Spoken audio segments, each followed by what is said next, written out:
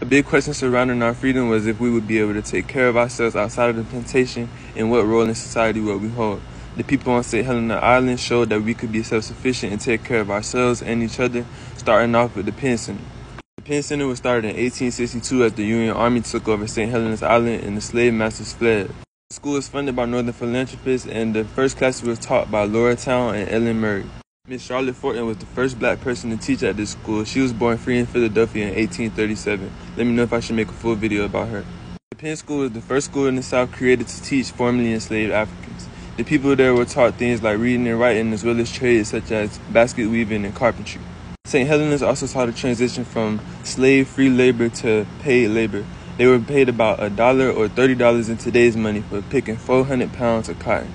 The families and extended communities were able to put their money together and buy land on the island for about $1.25 an acre. After establishing land ownership, the Gullah people of the island were able to create their own communities on the same plantations that they were formerly enslaved on. Those communities still stand strong today, and they also created independent industries that they were able to be self-sufficient and take care of each other, as well as trade with white folks on the mainland, as well as on the island, northern whites who had bought land on the island. For generations, the Penn School gave the people of St. Helena's Island the opportunity to be educated and fend for themselves, whereas in other places in South Carolina, African people could only go to school up to the 7th grade.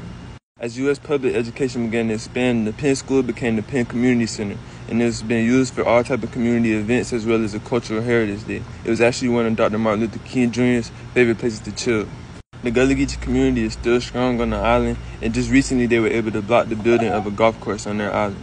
Also, another fun fact, Queen Quet, the chiefess of the Gullah Geechee Nation, is actually a native of St. Helena Island.